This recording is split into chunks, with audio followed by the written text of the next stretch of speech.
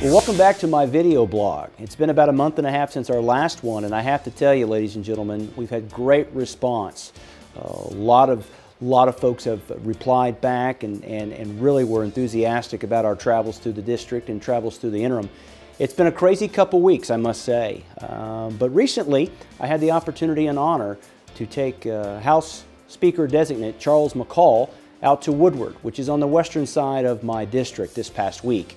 We were able to visit the Siemens Center, the Woodward Conference Visitor Center, as well as other economic development entities over the last few years that the folks of Woodward have been able to build and really flourish and improve the quality of life out in Woodward.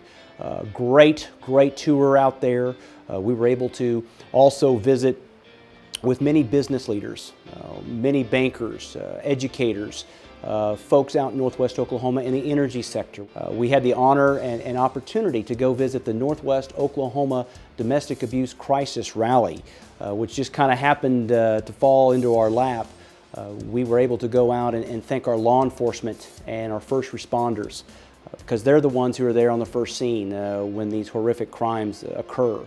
We were able to thank those law enforcement folks and first responders, our firemen. We were able also to go over to the Chamber Luncheon, which was visited by about 150 educators, common ed, higher ed, teachers, administrators, whatnot, to thank them for all that they do for our kids in Oklahoma.